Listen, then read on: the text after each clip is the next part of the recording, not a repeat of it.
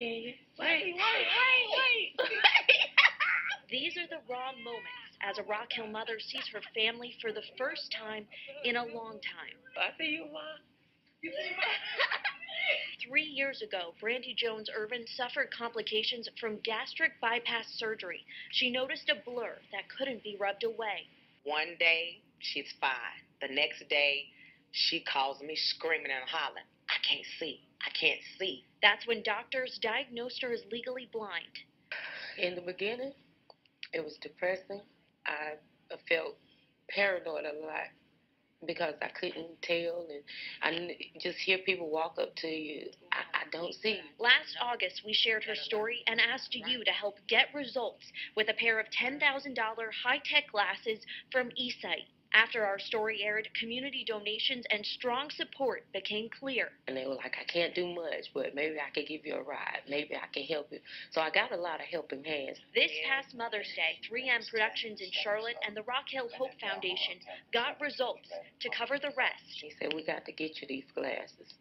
We're going to help you see. Now we're witnessing this eye-opening miracle. Oh, I see you got on red pearl earrings. Yeah, I got red earrings on. You touching. Walk me through those moments when you step back and she put those glasses on. Oh, man. I'm tearing up now as we speak, you know. Oh, it was exciting. She just burst out. I see you. And it's like my heart stopped, you know. I was like, what?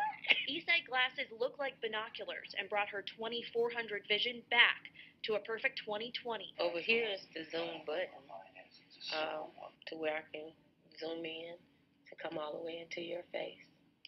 So I see you smiling. With a remote control, she can zoom and make the room brighter. What can you do now with your glasses? I can read. Getting results. Hallelujah. Yes, we've been here. See, you've been hard.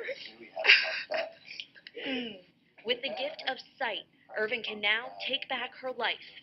A new beginning for her all over again.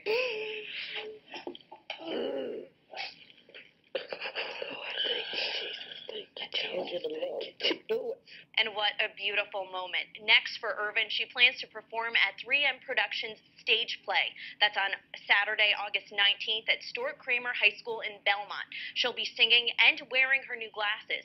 She tells me she's no longer singing to a dark room. She's going to look right into the crowd and zoom in. In the newsroom, Lauren Dugan, Fox 46 Charlotte.